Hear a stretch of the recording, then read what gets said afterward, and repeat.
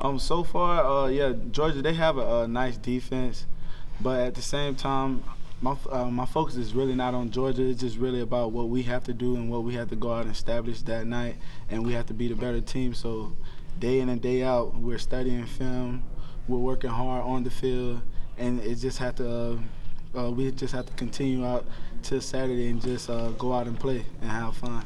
It's definitely a test. Just going up against the SEC team is a test, and just knowing that the SEC is supposed to be the power conference or whatever, but at the same time, we just have to go out there and play football and just have fun and just give our fans a show.